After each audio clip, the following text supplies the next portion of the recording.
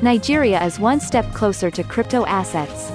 CoinQuest and Cowrie Integrated Systems have announced a partnership that will allow Nigerian merchants to use major cryptocurrencies, such as Bitcoin and Ethereum, for online payments in online stores and e-commerce enterprises.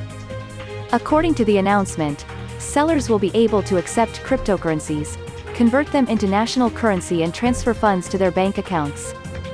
Access to customer transaction analytics will also be provided, and relevant and accounting tax reports will be provided. You watched KCN News, the fastest video news in the world. See you later.